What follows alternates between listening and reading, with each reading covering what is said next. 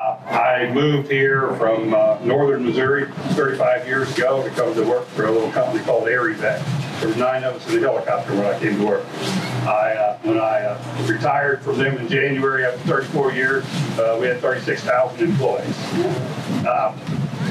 My point there is we grew a business that did 2 things. It did good for everybody, but it also became an economic engine. 400 people in West Plains have jobs that before AltonMo.com did not have jobs. Good paying jobs with benefits.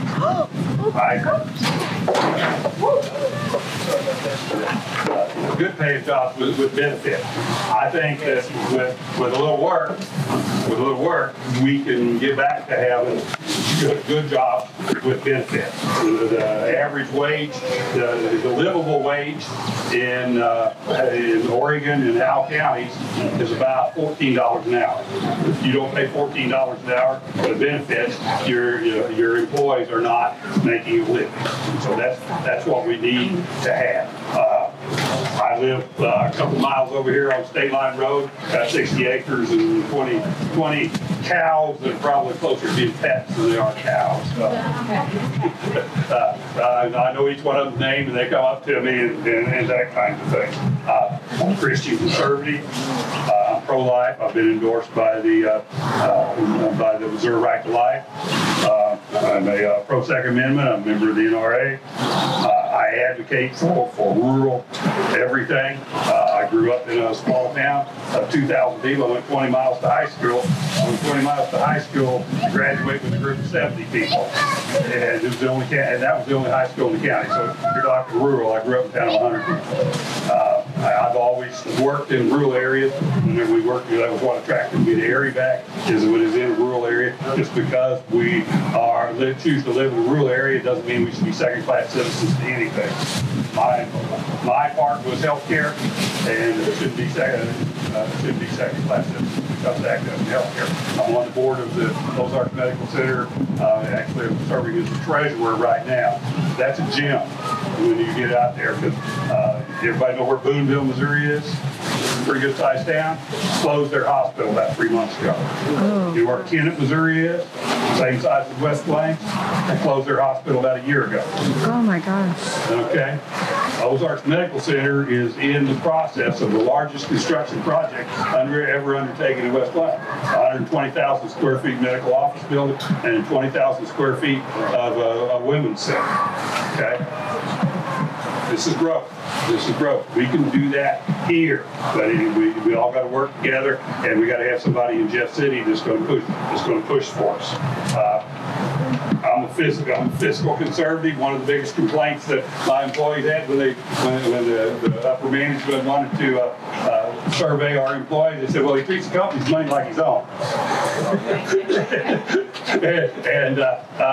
They were trying to fight about that, and it actually got me a little bit of rage out of the deal. So it kind of backfired on them. But I treat tax money. Just like it was my money. I'm not afraid to spend money.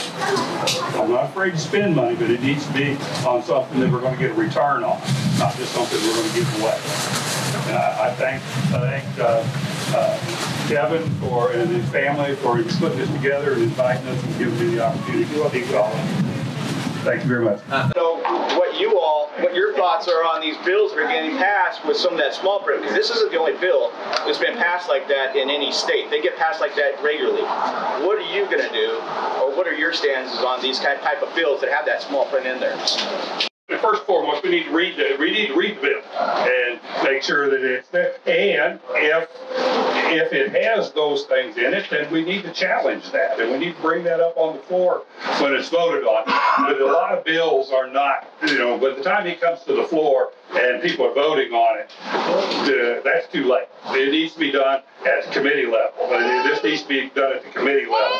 I'm going to use my power and influence that I've got so far with the friends I've made, contacts that I've made within the legislature to get on those committees that are important to people in the 143rd district.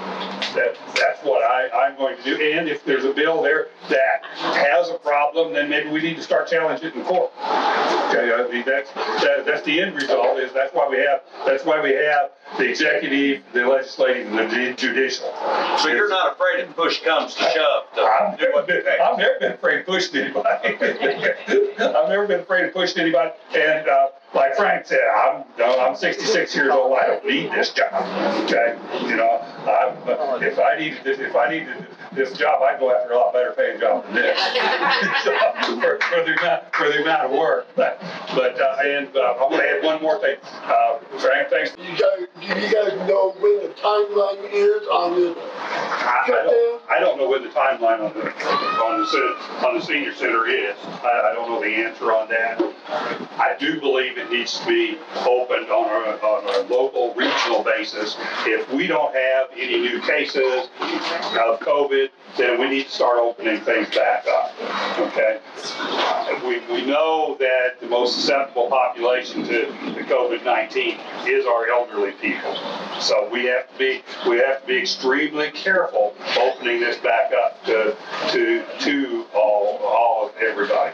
And I know my wife, my widow, that's passed away was the head cook at the senior center in West Plains. I know how valuable these senior centers are to one, your nutrition, which is very important, but just as important is the social aspect of being able to get together and it's been hard on everybody. It's been hard on everybody, but we have to influence those people that are making those decisions. Okay, we can't let just the people. And there's health reasons. And I'm a nurse by trade, and I got a degree in biology, so I understand a little bit about the virology of this disease. But we've got to be real careful in opening it back up. We're seeing examples of opening it back up now. Florida, Arizona, and Texas. Okay, which is where New York was a few months ago, and New York is now opening back up, and they're down to almost no deaths now. Do y'all feel like this COVID-19 has been a little bit politicized? Oh, it's been politicized. It's been politicized horribly. The mask issue is politicized horribly. It should be a public health issue. I mean, it should be a public health issue, and we should let the experts. You know, personally, I think the person that has the PhD and the MD probably has a little more insight into what's going on than the other people that are making the lawmakers that are making the decisions. Well, there's one more. I'm always hearing these stage 1, transmitting 4 or 5 stages. I just want to know if it's by Jack or by Frank. Do you guys know anything about these stages? Like stage 1, stage 2, stage 3? I don't know specifics about them. I know that that as things start opening up more, then it's another stage and another stage. But there are triggers along the way that say so many new cases, so many deaths, all of those types of things. Then Do you believe that it's constitutional that a governor or a mayor, which has happened in the last, can come in and mandate that you have to wear a mask? There's no word in that Constitution of the United States that it says anyone has the right to tell you what you have to wear. And if you believe it, are you going to enforce that and start finding people for not wearing a mask because they don't believe they need to wear it? I brought it up. Well, it's going to be challenged soon. Yeah, I mean, the whole thing's going to be challenged soon. Springfield has just gone to that. They're regulating outdoor gatherings of people. I'm torn as a healthcare provider on that. I'm torn because the wearing the mask is not as much to protect you from wearing the mask as it is to protect the other people from you. This COVID is for I have to laugh whenever everything was shut down. I got bored. My field was as bush hog as I could get it, and so I became a contact tracer through Johns Hopkins Medical School. the COVID itself is you are contagious 2 days before you show any kind of symptoms. Sometimes you never show any symptoms, but that asymptomatic person can pass that disease on. That's not the point I'm trying to make. Well, the point is, it's a public health issue that says and it's going to be my issue is if I get within 6 feet of you, I'm taking the risk of that, and I choose whether I'm going to stay home. That's where you take this. I totally agree with you. You have no right, nobody has any right to tell me what I can wear and what I can't wear. No, but I can stay away from it. The thing of it is, I can choose to stay away from when it. you can mandate that it's a public health problem. A gun can be mandated as a public health problem. Where do you stop? That's the point. Let it get started. Let it get started. I'm totally against the mask unless, you know. What is the premise or the idea behind wearing a mask? If I wear a mask, what does that do? It protects, it has twofold, but the main purpose is to keep you from spreading the droplets, the microdroplets from someone else. If that ain't a political line, I never heard one. If I'm wearing a mask, I don't care it doesn't help you at all. I'm going with the guys with the PhDs and the MDs. I'm sorry. I'll tell you what. Let her finish her question, sir. Okay, I understand. Yeah. If I'm wearing a mask, Right. I'm protecting you. The primary concern is, the primary purpose is to protect me, but it also protects you somewhat. But the primary reason is to keep you from infecting Okay, someone. if I'm infected, let's say I'm infected, I'm 2 days and I haven't had any symptoms, and I'm infected, and I've got this mask on, and I breathe out, am I not breathing back in what carbon? You already had it. You're Right. breathing back. But I'm also breathing But back it depends on the quality of the mask. It depends on the quality of the What mask. am I exhaling besides those germs? Well, your normal exhale has about 80% oxygen, or no, not 80% oxygen. It's about 72% of nitrogen, and hi Carl, and about 19% oxygen, and then about 3% carbon dioxide. Somewhere come up with that. But the droplet itself also carries bacteria and viruses. Right. So I'm keeping that into myself. You're keeping it to yourself. Right. You're keeping it So to I'm yourself. also breathing in that carbon dioxide. They've done studies on the mask with the carbon dioxide. There's the CO2 retention. The CO2 retention by wearing that mask is minimal at best. Thank you. Okay, we got all the mask questions answered. No. Where's your mindset on that? Living wage. Well, there's two issues here. There's a living wage and there's a minimum wage. A living wage is a calculated wage that says in order to own a home, own a car, raise a family, put them through college, that's how much money you need to make. Okay, that is our goal. That we want everybody to earn a minimum, earn a living wage. A minimum wage is if you work in, outside of food service that gets jobs that get tips, is a wage that says, everybody should make this amount. That a minimum wage job should never be a destination job. A minimum wage job should be my 18-year-old kids get his first job. That should be a minimum wage job. Entry-level job. Entry-level job. If someone is going to make a minimum wage a destination job, we've got a problem. We've got a problem, and that's the problem that we're getting by raising the minimum wage up. When we raise the minimum wage up, all that does is raises the cost of everything else. It doesn't accomplish. Raising the minimum wage doesn't accomplish much.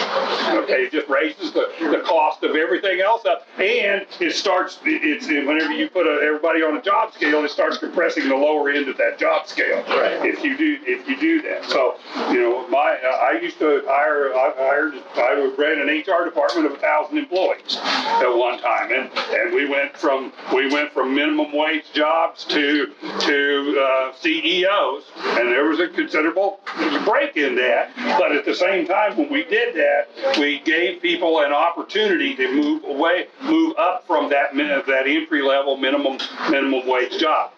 You know, it's my boss used to tell me, a fry cook at McDonald's, there's a point that they reach their maximum efficiency. You can only cook so many French fries in 10 minutes, and I can only sell those French fries for X amount of dollars. So the only thing I can do, if I have to raise that guy's wages up, I'm going to have to charge you more for the French fries. Yeah, I started to say, there's a big difference between what I mentioned about a living wage. Well, they get lumped together. Well, but they shouldn't be.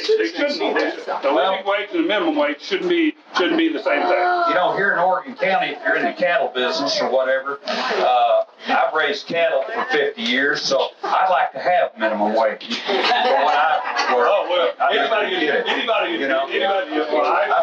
like to have minimum wage, what it is now for the hours. What I was told, whenever you go to farm, you better have a good job. Yeah, that's right. We're gonna back up just a second before we answer another question. Frank needs his opportunity. Frank. Okay. Frank needs his opportunity. Go ahead. Okay, are we good? What can you do to help Oregon County get back on the map, to reduce our ratio of these people? What can you do to help us economically to put our community back where it used to be? What can you do through SCOCOG, or what can we do? And it's for any of you. I'll jump in. We talked about it a little earlier. I warned you it was coming. I know. And first and foremost, we need to have an educated workforce. We have these businesses will come here, but we've got to be able to present them a product for them to come here. So we have to have an educated workforce. There are means to educate a workforce. What do you want as a business? Do you want an Amazon? Do you want an Amazon distributor? We may get. I don't think we get that, but I think there's some 25 position jobs, 25 position companies out there.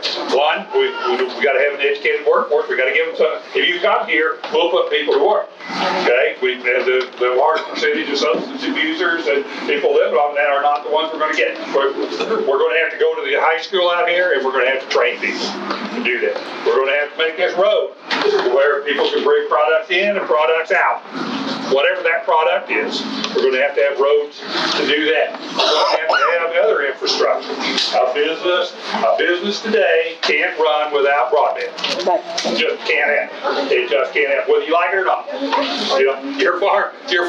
Christy Chin, who's the director of the Department of Agriculture, has a farm in Clarence, Missouri. It's like 2 rows of counties down.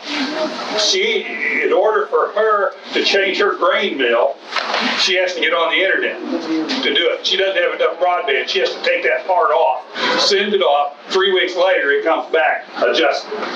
Okay, we can't operate that way. We have to have the rural broadband. So we need, and then at the same time, we need the state to come in here and help us out with our economic development. We can't offer the things to help. We can't offer utility breaks. We can't offer all of those types of things. The state needs to come in and offer. It's not been fair for Oregon County. It's been for Howell County, and we're getting pushed around. And if y'all don't do something about it, we're going to cease to exist as a community. Well, absolutely. How about that, folks?